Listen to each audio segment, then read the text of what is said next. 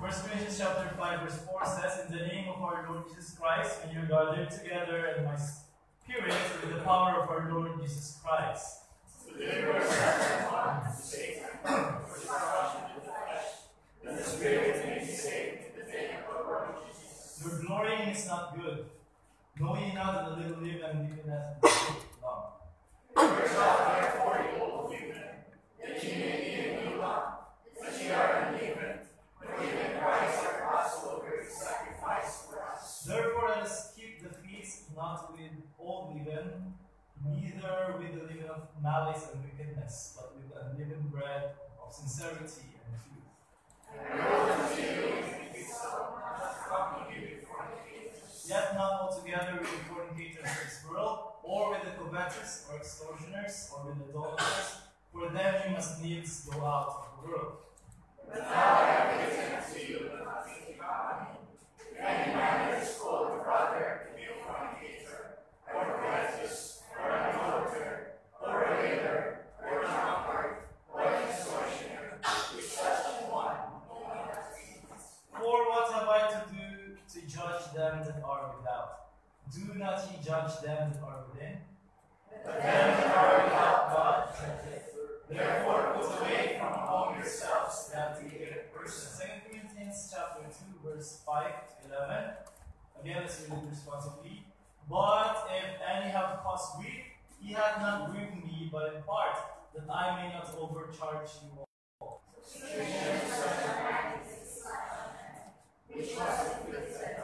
So that contrariwise ye ought rather to forgive him and comfort him, lest perhaps such a one should be swallowed up with overmuch sorrow. For to this end also did I write, that I might know the proof of you, whether ye be obedient in all things. To whom you forgive anything, I forgive also. For if I forgive anything, to whom I forgive it, for your sakes forgive I it in the whispers of Christ. Altogether, lest Satan should get an advantage of us, for we are not ignorant of his devices. Let us go to God in prayer. Heavenly Father, we thank you for this afternoon that you've given us to gather with your word, dear Lord, and study it and see the principles that we can apply, not only in our lives personally, individually, dear Lord, but also to apply it corporately as a church. I pray, Lord, that you guide me and help me, dear Lord, as we go through your command of discipline and restoration, dear Lord. I pray, Lord, that you will be the one, the Holy Spirit will be the one to help us, dear Lord, understand these things, and we will be united in what we're going to do as a church, dear Lord. I pray, Lord, that you bless each and everyone here. May your name be glorified in our lives. For our sins, I pray in Jesus' name. Amen. Thank you. You may be seated. Last time that I preached from 2 Corinthians chapter 1, verse 1 until 2 Corinthians chapter 2, verse 4.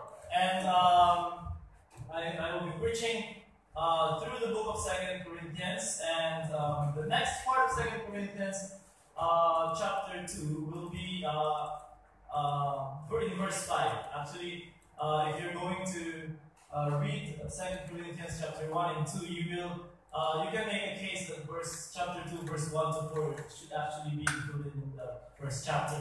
But then, here, we have studied last time what happened to this Corinthian church when the Apostle Paul visited them again. If you have read the book of 1 Corinthians, there are a lot of problems in that church. They are carnal, there's a division, there are people who are wicked in the church, there are people who are causing problems, there are people who are suing each other in court. All of these things, the Apostle Paul said that when I return, we will settle this. So if you remember, when Apostle Paul returned, what happened was not really pleasant. He actually did some discipline that offended some people. Church discipline is very important. But then Paul knows that. Paul instructed the church on how to conduct discipline. But he also did it himself, because apparently some of those members in the Corinthian church have been destroying his character, been destroying his calling and his apostleship. So maybe being a man that Apostle Paul is, he took it personally, and he, as we have read, that some people were the impression that Paul gave to some people were that he's only disciplining us to show us his authority. I'm the apostle, don't mess with me.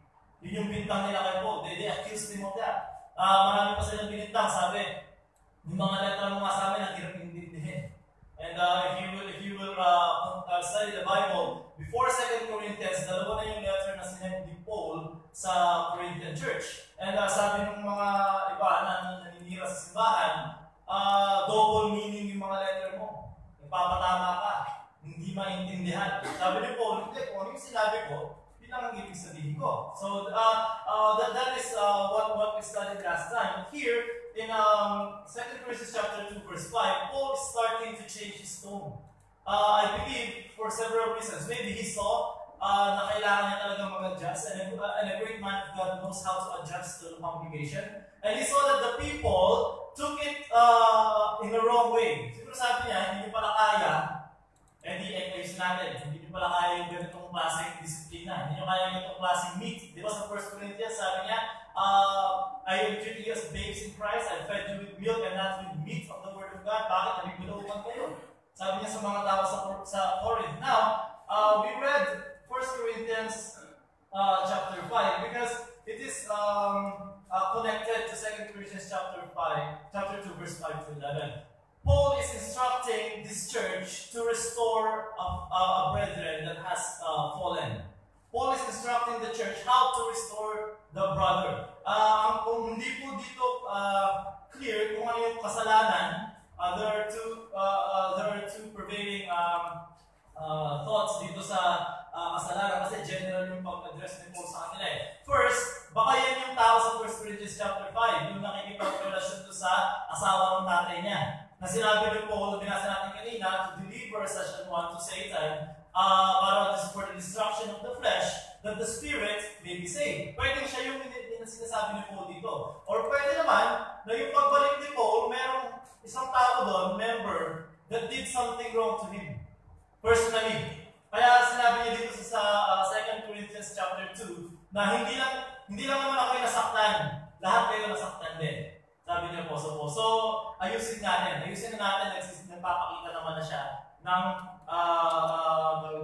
pagpapakumbaba. So, this afternoon, we're going to study not only about restoration, but about discipline.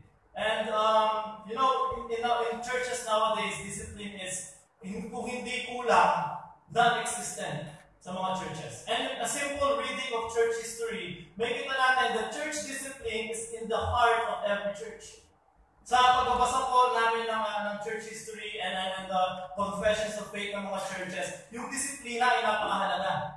Actually, para sa kanila, kaya meron church discipline, para yung ibang tao talagang matakot na gumawa ng hindi maganda. Now, in the Bible, we don't need to go to those history books, but we only need to stick with the Bible. In the Bible, maraming ibang klaseng discipline. May discipline sa mga nagtuturo ng false doctrine. May discipline sa mga elders, mga preachers, sa pastor na magkakamali. And actually, for your information, even the pastor is subject to church discipline. Kaya po pag may narinig po kayong pastor na sinabi that the church has no right to discipline me, that pastor is speaking the doctrine of the devil. It's not true. Sabi ni Paul sa 2 Timothy, although iba yung pag-handle ng discipline sa elders, sabi, pagka mayroong naninira ng elder, receive not an accusation, but dapat mayroong kasama. Pero kung napatunayan na yung elder nga ay nagkamali, rebuke before all so that he will be an example. Para makita sa church, yung pastor na hindi nakaligtas, tayo pa kaya? Actually, yun yung sabi niya po kay Timothy. Kasi sabi niya, pagka may elder, and during those times, in every church, maraming elder, hindi lang isa, pagka may elder na nagkamali, sa harap ng lahat, i-rebuke niyo. Para maging halimbawa naman sa church. Para makita na yung walang above the Bible. Walang tao sa simbahan na above the law of God. Walang tao sa simbahan that is above the agreed upon church polity. Walang tao sa simbahan na above the Word of God. Not even the pastor. And that is something that we are working towards dito sa ating pag we're organized. offense. Now, pero po, given na mayroong iba-ibang klaseng disiplina sa church, we're just going to focus on this passage in 1 Corinthians chapter 5, verse 4 to 13. Ngayon, ang case po dito is public offense. Kung nabasa niyo po yung kung nabasa niyo po yung church polity, iba po yung procedure sa private offense, iba po yung procedure sa public na nangyayari. Okay, pagka-private, kanina dinidiscuss natin, ikaw lang na-offend ka ni Cedric, si Cedric lang makausapin mo. You don't have to bring it to the church. But, kung hindi siya nakinig, magsasama ka, preferably, sa isama mo ay pastor, at mga preachers, you make sure na yung isasama mo hindi bias at hindi mo best friend, at hindi mo kakampi, kakausapin mo si Cedric.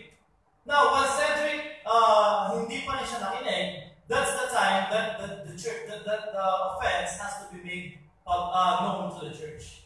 Hindi po first step na pag may ginawa si Ced, sumbong agad kay pastor. Hindi po first step na pag may nakita kayong ginawa si Ced, sabihin agad sa mga kaibigan. The very first step, according to the book of Matthew, is to talk to Cedric. And I believe that this is not easy to do. We are not used to this. It's confrontation is difficult. Mahirap po nalapitan, Brad, offend ako sa iyo. Meron na ba ditong gumawa talaga nun? Yung consistently ganun ang ginagawa. Para mahirap, di ba? Ang default natin ay lapit kay pastor. Ang default natin, lapit kay best friend. Ang default natin, lapit kung sino yung kaibigan natin, ka-close natin. And everyone is guilty of that. Even we, even the preachers, maybe. Lahat po tayo may ganun. Yung mga may asawa siguro sa asawa agad ang sabi. But the Bible is clear na lalapit ka dun sa kung sino may problema. So that has to be practiced. That has to be applied. Kung gusto natin maayos yung ating problema. Now, here in 1 Corinthians chapter 5, let's go there. Makikita po natin dito anong klaseng discipline ang ginawa nila dito sa case. Nung nangyari dito sa 1 Corinthians chapter 5. We will just go through from verse 4 until verse number 13. First, let's see the authority of discipline. Sino po bang may authority na mag-pass ng discipline sa church? Verse number 4, in the name of our Lord Jesus Christ, when ye are gathered together, and my spirit, with the power of our Lord Jesus Christ, nakikita po natin dito that Paul is giving the discipline, yung process of discipline to the church. And if you're going to read 1 Corinthians chapter 1, verse 1, the letter itself is addressed to the church, not to an individual in the church, not to the pastor, not even to the elders. The church, the letter was addressed to the church. So now Paul is instructing them, pagka kayo may sama-sama, kung anong araw mo kayo nagkikita-kita and you're corporately, you're gathered together, eto ang gagawin nyo. Now Paul, the reason why si Paul ay nagpuputos, he has this special authority. Siya ay isang apostol. He's the apostle to the Gentiles. Kaya meron siyang ganyang karapatan na magputos. Pero sa panahon natin, pag ang pastor natin, dito siya may karapatan magputos. Okay? Ng procedure. Pero wala siyang karapatan pakialaman ng procedure ng ibang church. Okay? So, i-context lang natin. That's the reason why Paul has this authority. So sabi niya, but although Paul has the authority to do the discipline himself, he gave the discipline to the church. Corporately, ito yung gagawin niya. This is an instruction. And you can find this throughout the Bible. Sa book of 1 Corinthians, 2 Corinthians, Galatians, sa lahat po ng epistle ni Paul, there's always an instruction. Anong gagawin niyo sa mga taong ayaw makiisa? Anong gagawin niyo sa mga taong nagpipreach ng mali? Ito yung gagawin niyo, this fellowship with them. Put them away from among you. Huwag niyo kayo kakain kasama sila. Treat them as an infidel. Why? May kita pa natin dito kung yung mga words of Apostle Paul. Now, church discipline is a matter, church discipline is a church matter and not to be decided on by an individual. And starting January, that will be what we will be applying in the church. Simula po sa January, that church discipline has to be decided by the church. Kaya nga po kung ikaw, gusto kasama ka sa simbahan na to, maraming desisyon at maraming times na upo ka dyan at magkakaroon ng usapan. Okay? Hindi tapos na po yung times na nakaupo tayo at hayaan na si pastor mag-decide. Although he is the overseer, he has that authority. We respect him, we love him as a pastor, but then we are to exercise our authority as a church. And one of those authority that is given by us is to conduct church discipline. And that is missing nowadays. Wala na po tayo makikita ngayon. I know of a church, doon ako nag-graduate. I think the past 2 or 3 weddings, kinasal dahil na buntes. And there's no discipline. Walang suspension. Kung meron man, hindi ganun katalaga. Bakit? Pastor pa rin yung nagkasal. Ang ganda pa ng kasal, garden wedding. Di ba? So anong klaseng example? Sabi ni Paul, we do discipline. Mamaya we'll go there, but one reason why we do discipline is to show the people na hindi pwede ito. So what are you showing to the people? Kinakasal, malaki yung chance, si pastor pa yung nagkakasal. Anong iisipin ng mga nakaupo? Pwede mo rin palang gawin. Okay lang pala. Papagalitan lang kami sa office ng dali, tapos tutulungan lang kami mag-ayos ng kasal. Hindi po ba that is why church discipline is important? This is the reason why one of the problems na kaya nagkaroon ng downward slope ang Baptist church is because they lack church discipline. First, the first problem is they lack regenerate church membership. Yun ang naging problema. Nung pumasok na sila Constantine, nagkaroon na ng infant baptism, hindi na nila binigyan ng importansya yung save lang ang papasok sa church. After that, syempre, hindi mo pwede disiplinahin ng kambing. Nakapasok eh. Paano kung yung mga nakaupo kalahati lang ng save? Ang pwede mo naman talaga disiplinahin at magpapasabit sa disiplina yung taong ligtas. Now, ngayon, nakapasok na yung mga hindi ligtas sa church, the next thing that they do away, they did away with was church discipline. Hindi na natin pwedeng i-apply yung discipline. Bakit? Ulit-ulit yung ginagawa ng kambing. Hindi mo matulukan. Kaya yung sa panahon po natin ngayon, hindi lang po siya basta lacking. Non-existent na po ang church discipline. Kung meron mang discipline, yung pastor ang mag-disiplina. Siya lang. Siya ang papalo, siya ang mag-decide. Kaya po, ang tindi ng burden na yun. Kaya yung pastor, minsan nagiging emotional eh. Kasi bakit? Ang dami kailangan disiplinahin. O ganito na lang, palisin na yan. O ganito na lang, palayasin na yan. Walang magagawa. Hindi po ba? That's why it's given to the church. Kaya pag pinag-usapan, walang hot heads will not prevail, and then all the opinions will be heard. Kaya po binibigay niya sa church. Kaya po bawat isa, we have to pray for that the Holy Spirit will lead us in this kind of business. Now, the discipline we can see here was given to the church. That is the authority of discipline. Next one, let's see the goal of discipline. Bakit po ba tayo nagkakaroon ng church discipline? Verse 5, 1 Corinthians 5 says, to deliver such an one to Satan, for the destruction of the flesh, that the spirit may be saved in the day of the Lord Jesus Christ. Nung sinabi po dito. Okay, first point, the goal of church discipline is to give a chance to repent. Yan po yung unang goal. Hindi po dapat po wala tayong attitude na disiplinahin yan para mapalayas. Wala pong gano'n. Pag gano'n ang attitude natin, mali agad. Hindi na tayo magiging objective. Ang una natin goal is we will put a person under discipline so that he will have a chance to repent. Sabi dito, to deliver such an one to Satan, it means excommunication. It means paalisin. Bakit? Sinasabi ko po i-context natin, this is about public offenses. Okay? Kinausap mo, hindi nakinig, nagdala ka, hindi nakinig, sinabihan ng church, hindi nakinig, alis.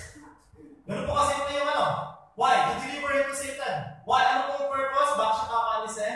For the destruction of the flesh. Para yung fleshly desire niya, kaya niya ginagawa ay mamatay. Para mawala, para ma-realize niya. Kasi kung totoong ligtas yan, pinaalis ko sa comfort of the church, wala na siya sa brethren, pwede siya magka-chance na ma-realize. Kita niyo, at the end of the Apostle Paul has restoration in mind, that the Spirit may be saved in the day of the Lord Jesus Christ. Yun ang goal. Kaya siya mapaalisin, the reason why he will be this fellowship, pasensya na, ito na example mo preaching. Kaya siya mapaalisin, para magkaroon naman siya ng chance na mag-isip-isip at mag-repent. That is the goal. That is the hope. Na mag-repent yung tao to give a chance to repent. That's the reason why we have church discipline. Sana po wala dito sa atin na natutuwa.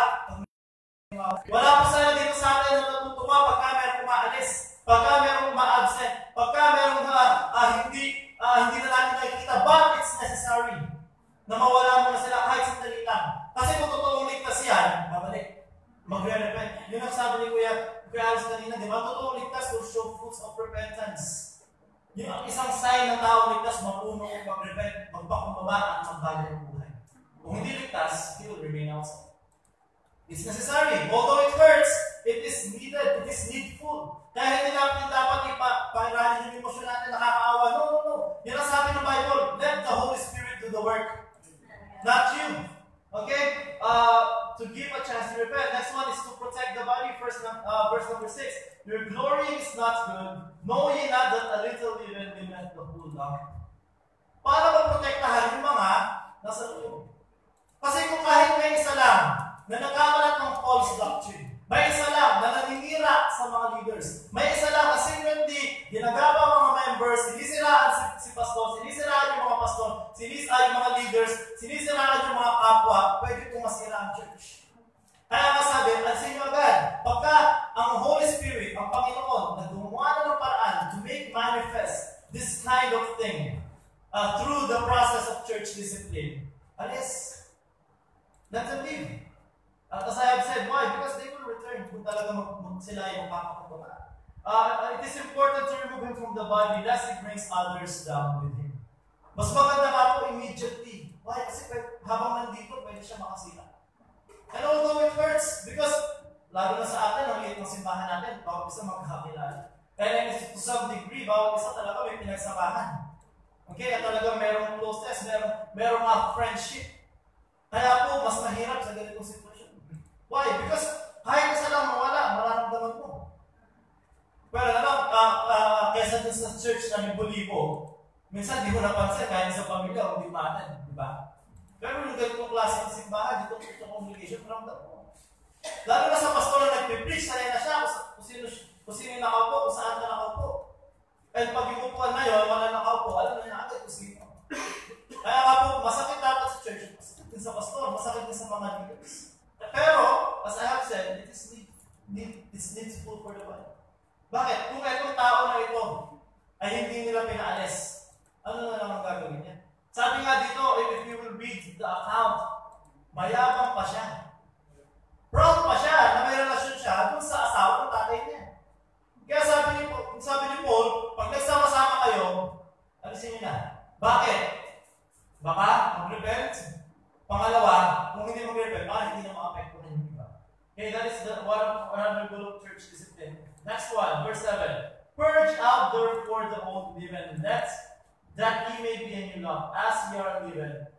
For even Christ, our Passover, is sacrificed for us. Therefore, let us keep the feast, not with old leaven, neither with the leaven of malice and wickedness, but with the unleavened bread of sincerity and truth. One more reason why church discipline is important is because the church has to go through continual purging.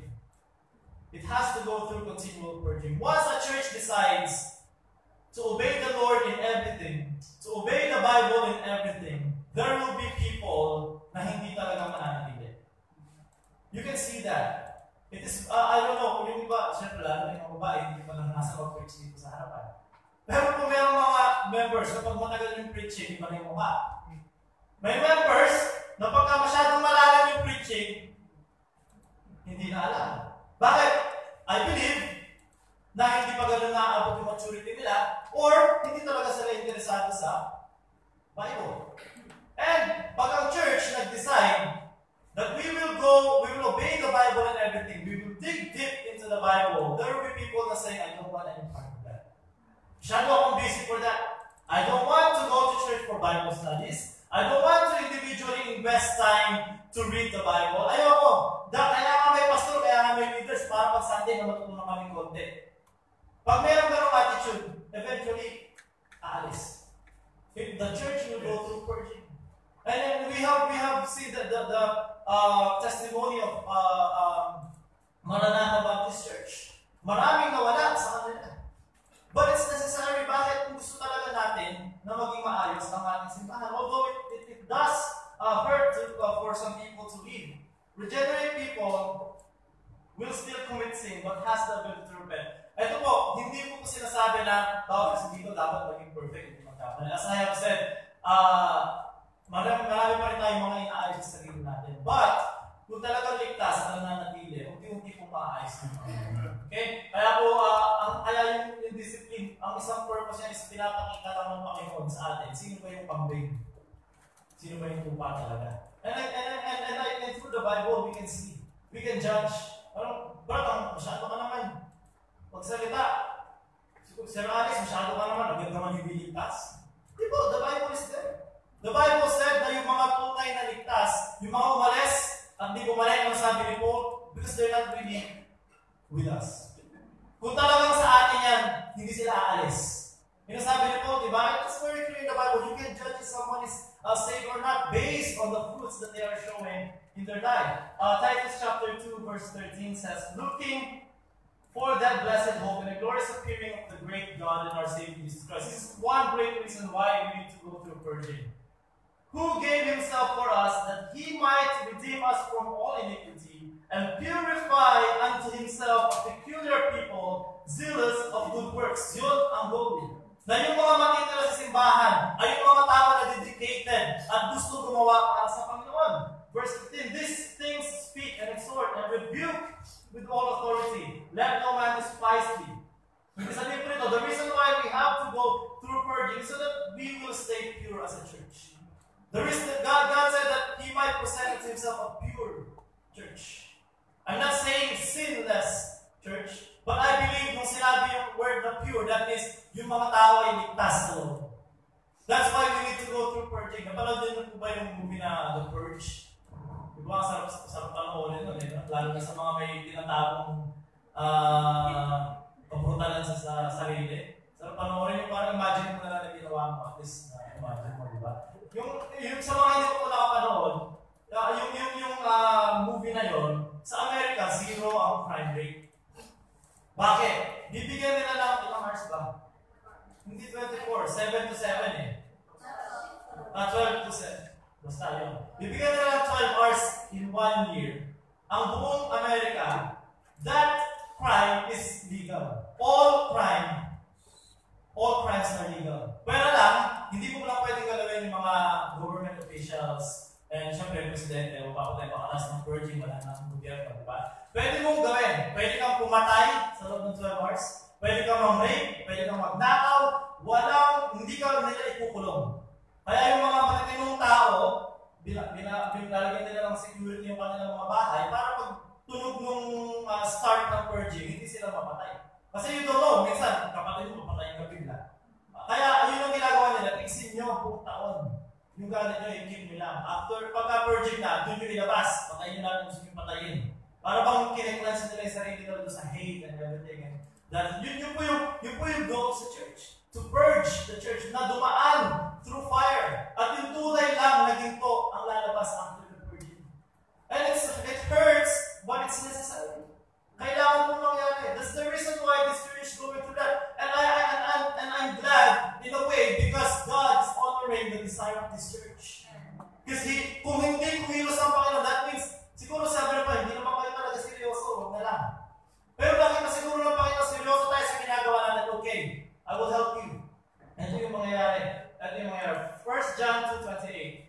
And now, little children, abide in Him, that when He shall appear, we may have confidence and not be ashamed before Him at His coming.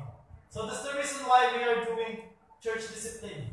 Is first of all to give a chance to repent. That is the very first goal. And if not, to protect the body of this person that is an unruly person. Next is purging. Kaya po talagang I believe that every biblical church goes through this. Kaya nga po, but pagka meron tayong set of rules, may polity, clear, hindi na po ganun kabigat. Kasi ibig sabihin, hindi na lalaki yung problema. Konti pa lang, nasusolusyonan na agad, tapos agad. Kung i-apply mo ng bawat isa, kung hindi, ay lalo pong lalala. Kaya po, sa ginagawa natin, if you're going to apply this, if you're going to be part of this reorganization, then we need to pray to God na tulungan tayo, nagawin natin yung part natin. Then, magkakaroon tayo ng church that can really glorify God in everything that we are doing. Okay? That is the goal of discipline. First is the authority is given to the church. Hindi po sa isang individual na tao.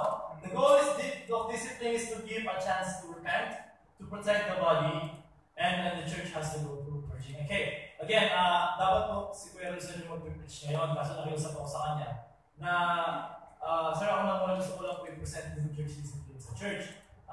Napakabalik naman talaga yung mayo. Nagbigyan niya mo ako. Ulitin ko eh. Gusto ko rin po na kasi next week wala si Daddy. At least nandiyan siya kung pinitch ko to. Pag may mali ako, makorek niyo po ako. Okay? Kasi, baka nga kasi po, ugali ko nga po, minsan okay.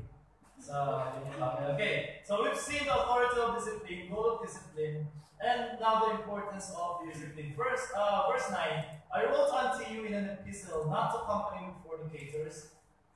It seems here, ito yung isang pruweba na meron ng epistle bago itong 1 Corinthians. Meron ng unang sulat si Paul sa kanila. So sabi niya, I wrote unto you in an epistle not to company with fornicators. Verse 10, yet not altogether with the fornicators of this world. Kiniklear ni Paul. Baka nung first letter niya, ang naintindihan lang nitong mga tao sa Corinth ay mag-separate kayo sa mga masamang tao sa labas ng church. Pero kiniklear ni Paul, hindi ko lang ibig sabihin ko. Okay? Or with the covetous or extortioners or with the idolaters. For them, as he needs to go out of the world. Okay? It is a given, una, na hindi talaga ang tao na nasa simbahan ay naging-fellowship sa mga tao sa labas. By fellowship, I mean you have things in common na pinagkakasiyahan nyo, na nagkakasundo kayo. The only business we have with them is to try to bring them in. Okay? Pero sinasabi niyo po, teka, hindi yun ang ibig sabihin ko. Ibig sabihin ko, sa inyo mismo. Kayo. Sabihin, sa loob ng church, merong mga ganong klaseng tao. Ibig sabihin, may mga tao sa labas, iniisip nila na idolaters and everything. Meron na sa loob. Sabi ni Paul sa kanila, meron na sa loob ng church, kaya don't fellowship with them. I'm not saying, sabi ni Paul, I'm not talking about separation from the world. That's a given. It's a given. We have to disfellowship from the world. But you also have to disfellowship from people in the church that are acting like the world. That is what the Apostle Paul is saying.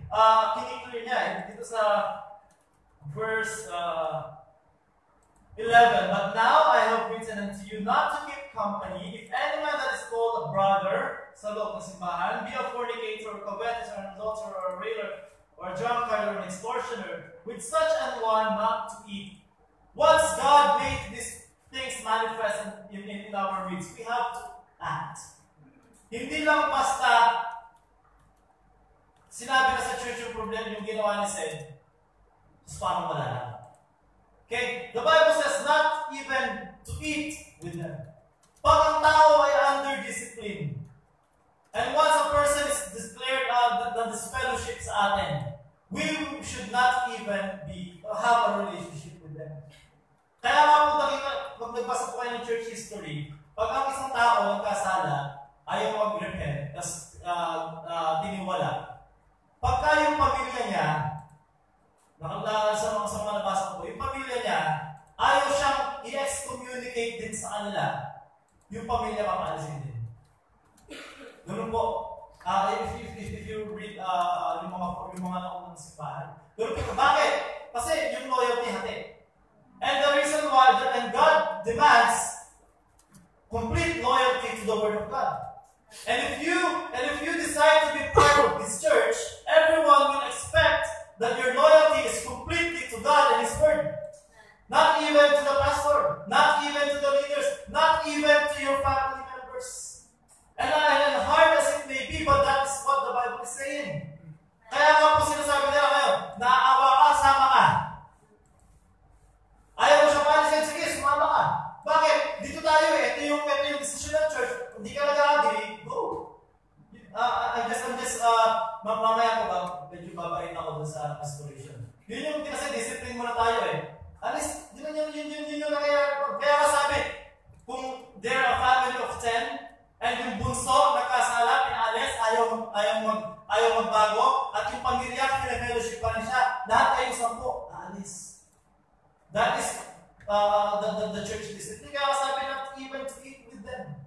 Kaya nga po, in the past, we had some members na dinisiplina ng ating pastor, but then, ang naging problema, nagkaroon ng mga sympathizers na lumapit ko, kaya mo yan, kaya mo yung maglalagpasan niya. Parang ano, joke lang yung discipline. Di ba? Parang bang sabi ko, sige, kayo na lang, bahala. Dinidisiplina kayo, bahala. Maawa pa lang. And the reason why we have to let God do the work. Kaya sila pinaalis, let their fleshly desires die, and God will do the work. At sabi ng makatuwa na ligtas yan, He will always come back. Verse 12, for what have I to do to judge them also that are without? Do not ye judge them that are within. Sabi ni Paul, ang concern nila, yung mga kasama niya sa church. Hindi, ang sinasabi ko dito, itong discipline na to, huwag yung pakialaman yung iba, kayo lang. Iba yung contending for the faith, iba yung disciplining. Kasi pagka may pastor, tulad ng mga pastor na tumatakbo sa Senado at saka congressman, hindi naman natin sila pwede disiplinahin. Paano disiplinahin mo kayo? We can only proclaim that we do not agree with what they're doing. That's all that we can do. And also to, behind this pulpit, to warn the members not to subscribe to them. Yun lang ang pwede namin gawin. That's the extent of our contention. But, pagdating sa disiplina, ito lang. Hindi tayo pwede makialam sa iba. Kung gusto nila na meron silang sayawan sa church, maganda ba? Pwede na natin sabihin na yung eklesiya na yun, hindi tayo kaparehas ng faith kasi yun yung ginagawa nila. That's all we can do. We can declare that to the world para hindi tayo ma-identify with them. That's the thing we can do. But, pag natin sa disiplina, tayo lang. Okay, verse 13. But them that are without, God judgeth. Bahalang Diyos sa kanila. Lalo yung mga believers, meron ng judgment that's waiting for them. Therefore, put away from among yourselves that wicked person. Sabi ni Paul, alisin nyo na siya. Alisin nyo na muna siya. Why? Bigyan nyo siya ng chance mag-repent. Bigyan nyo siya ng chance. Para naman magkaroon siya ng chance. Kasi yung tao nagkakamali, hanggat mayroong kakampi, hindi yan magbabago. Hanggat mayroong kakampi. Kung simil ka, labas tama sa kuya, di ba? Kunwari, halimbawa lang yan.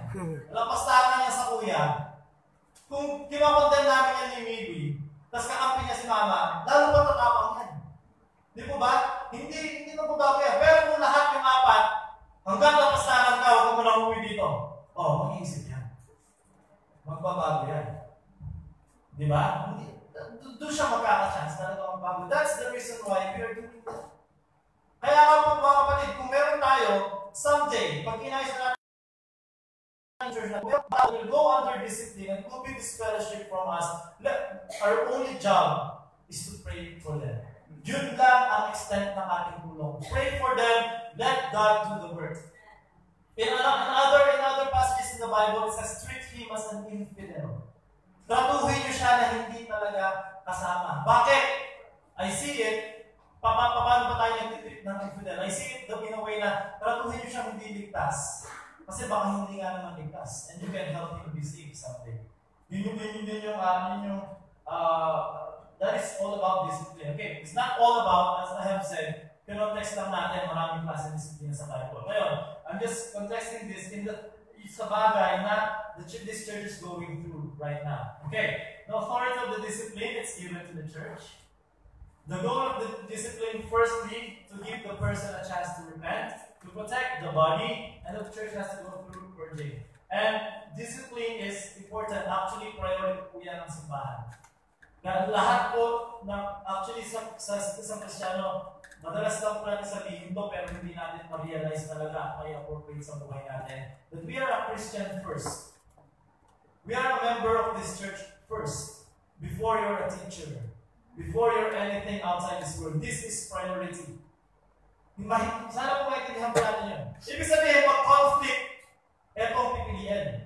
Ibig sabihin, pag you will conduct yourself outside properly for the testimony of this church. Lahat po for the body. Lahat po for the church. And we have to give that, ma-realize mo natin yun. The extent of discipline is it's for the local church only. We don't discipline people outside.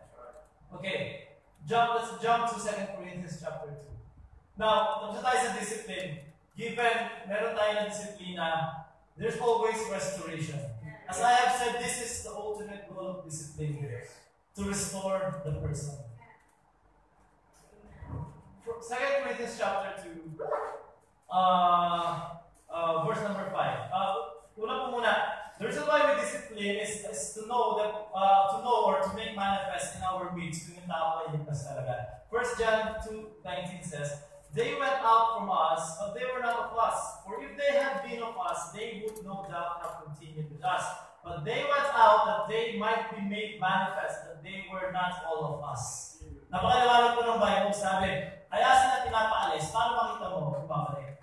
Iba nga sabi, kung mahal mo talaga, pakawalan mo, pag bumalik.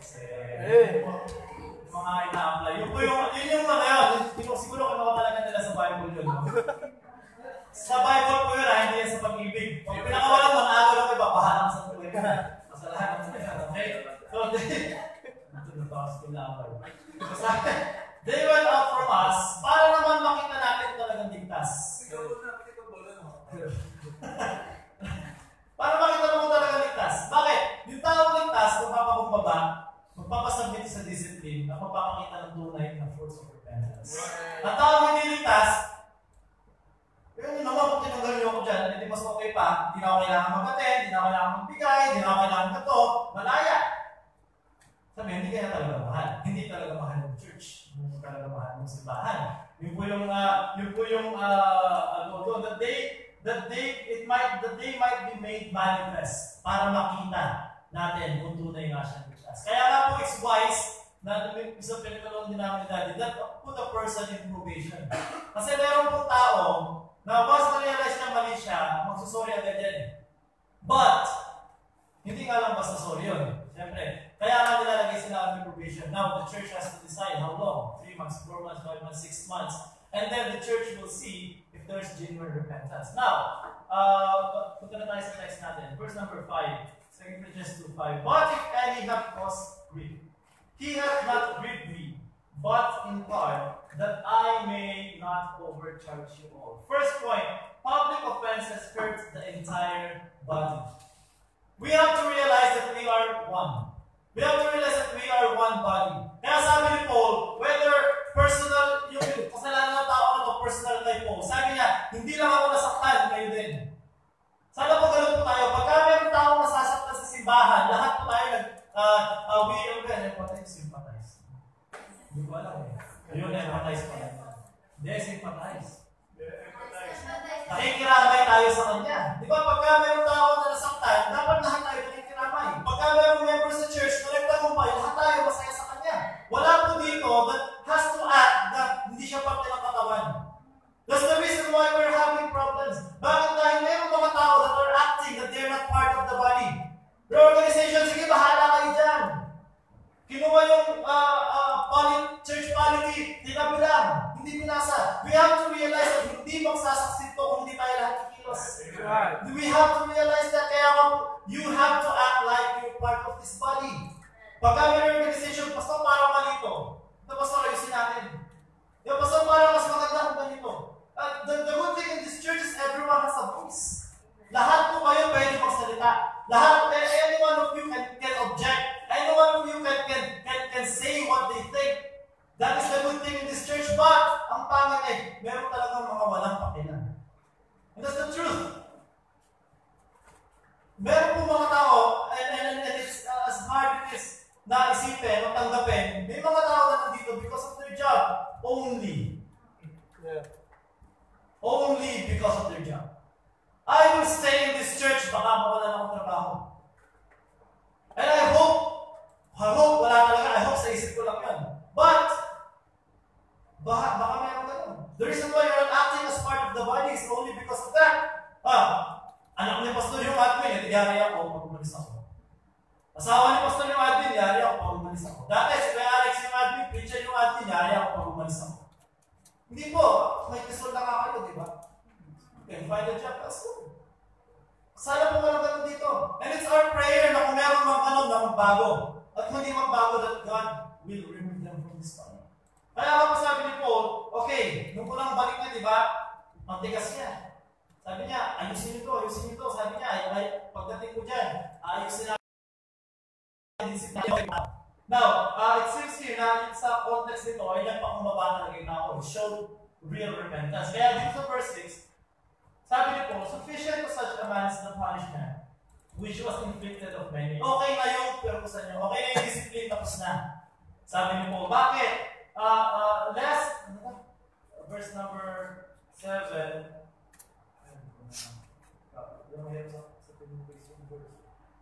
Verse 7.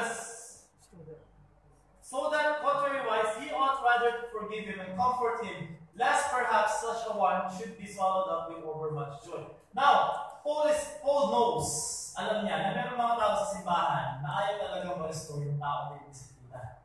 Kaya sabi ni Paul, okay na nga sa akin yung ginawa niyong disiplina. Patawarin niyo naman na siya. Nagre-repent na eh. Nagbabago na eh. Nagpapakita na alam ko na naman niya ako, gusto kong baguhin, gusto kong mag-ayos. Ang job na lang sa simbahan, matuwa. Kasi kung yun talaga ang goal natin, at nag-repent, edi praise the Lord. Paso nga lang, siguro baka mayroong iba na. Sayang, Deaconess. Kaya sabi ni Paul, huwag ganon. Huwag naman ganon. Gusto ko sa version yung bagong Pinoy version ng New Testament. Huwag ganon, men. Huwag ganon, men. Patawarin nyo na yan. Ayos na eh, di ba? Huwag naman ganon. Sabi ni Apostle Paul. Bakit? Kasi baka naman, gusto na magbago, sinipaan nyo pa, ayaw nyo pang patawarin, you're still holding it against him, eh di alas din yan. Sayang. Sayang yung repentance, sayang yung joy ng restoration na pwede natin maranasan. Paul elsewhere emphasized that the church is one body. Kaya nga po dapat lahat tayo nararamdaman po natin yan. Skip natin yung iba. 1 Corinthians chapter 12, verse 12. Sabi po dito, for as the body is one and hath many members, and all the members of that one body, being many, are one body, so also is Christ. Verse 21 of the same chapter. And the eye cannot say to the hand, I have no need of thee, nor again the head to the feet, I have no need of thee.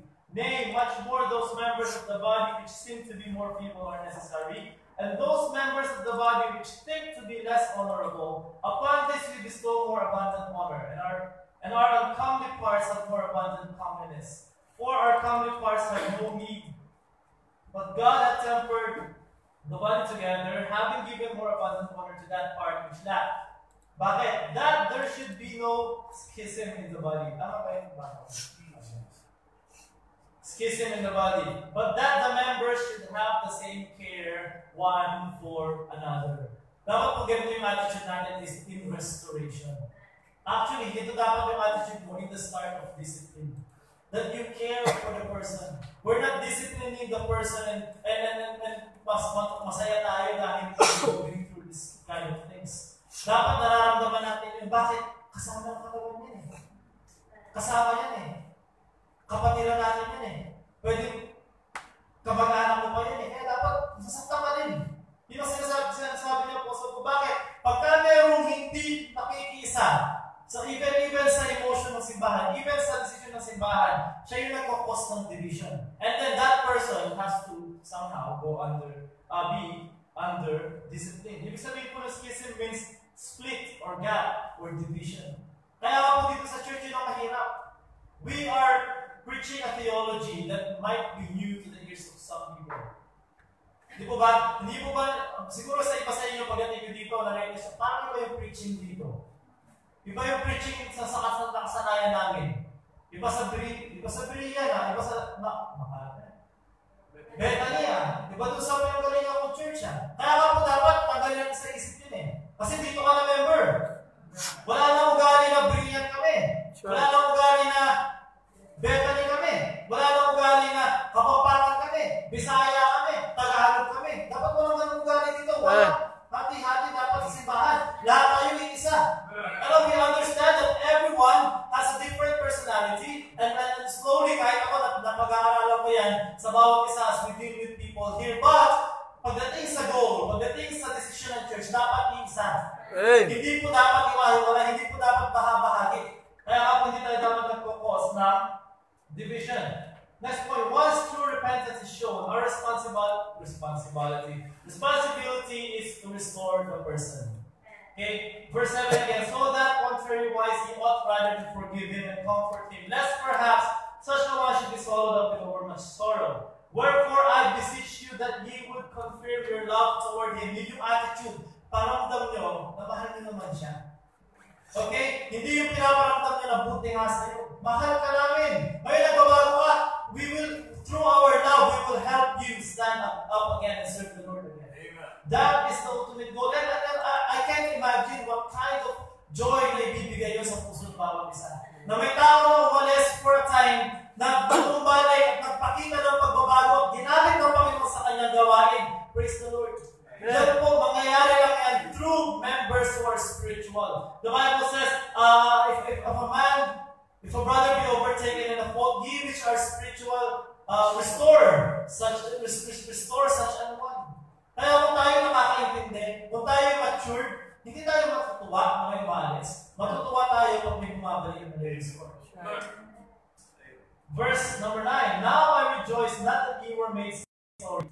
Now, it seems here that the person has shown, true repentance. Okay, take repentance. Hindi lang po yung worldly sorrow. Kasi meron mga nagsasorry kasi nalaman. Pero may mga nagsasorry kasi gusto talaga magbago. That is something that the Holy Spirit has to help us to discern. Na pag yung tao nag-sorry, bibigay nyo ng time na pakita yung fruits of repentance. Kasi madali mag-sorry. Kung isang sorry lang naman tapos na, isang sorry lang kakasatin kayo ni Pastor, madali yan eh. Pero iba yung 6 na buwan, 7 buwan na kailangan mo patunayan na magbago ka. The Holy Spirit will confirm it to each and every one. Okay, and the church has to decide. So, verse number 9 na tayo. Bakit nare-restore? What's the reason of restoring? Verse 9. For to this end also did I write, that I might know the proof of you, whether ye be obedient in all things. Okay, this is something na gusto lang makita ni Paul kung gagawin yung ayaw kong sinasabi ko. Verse 10. To whom ye forgive anything, I forgive also. For if I forgave anything, to whom I forgave it for your sakes, forgave I it in the person of Christ. For me, this is a great point. Because sinasabi ni Paul, Christ is the ultimate example of restoration. We are just restored. Once we were sinners, once we were separated from God, once we were heading for hell. But Christ, through His sacrifice, made a way for you to be restored into the family of God. That's the reason why para bang sinasabi na kayo alam na restore. Kaya kayo naligtas. Anong klaseng anong karapatan mo na hindi magpatawad sa tao na nagkamali? Okay, that is the point here. Next verse.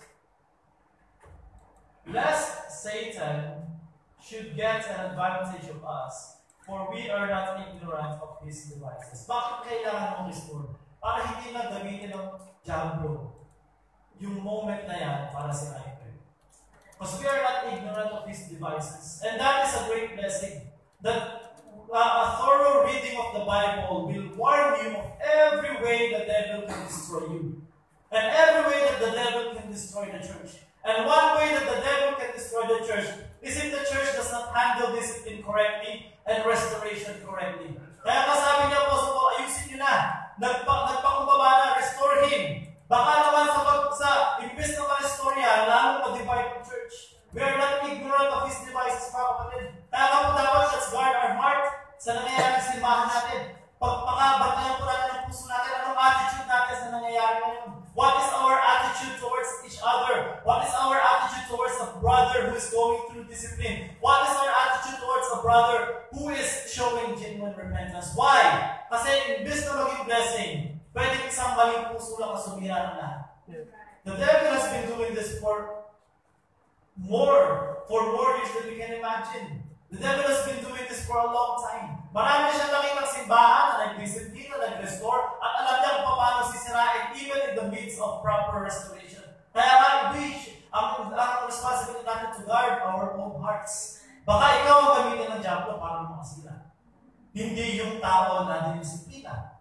Di ba? That's why discipline and restoration, it is given to the church.